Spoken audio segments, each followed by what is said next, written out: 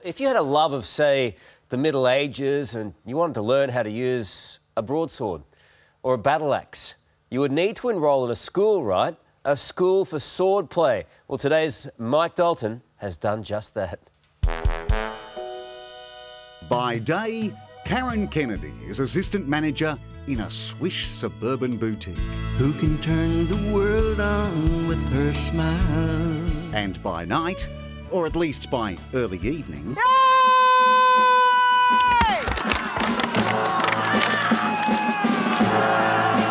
I'd come to ask Karen about her school for learning historical battle warcraft, but I'd obviously come at an inappropriate time.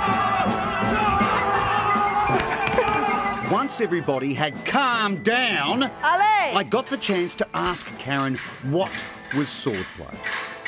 It's like a martial art class in that sense. We train and train and train the weaponry so that it's perfectly safe. People are aware of the understanding of the movement of the weapon and the footwork. Mate, you look the part. Yeah. Oh, you do! I don't know if that came because I was here or if I came here because of that. It's working both ways. You were just duking it out over there with the blood nut. How you going? Oh yeah, not too bad. We have a bit of a lot of that kind of romantic fighting in here. There was a kiss at the end, so it was a happy ending. A little bit of a happy ending, as much as you can have with swords. Historically accurate isn't safe. They're designed to kill. But something that has a blunt edge, nicely blunted edge on it, and also not too pointy on the end is what you're after. The choreography is for the feet and weapons alike, with the practice called in the French, as it was in the day of the musketeers. Passat passado. Allez!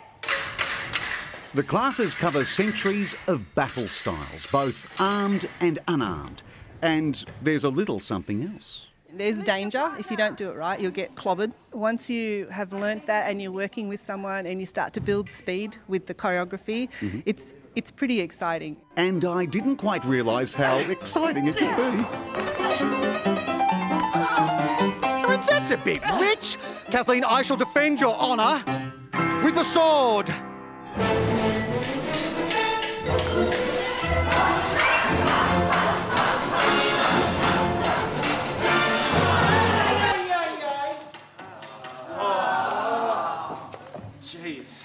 And as everybody popped their phones on silent, I ran.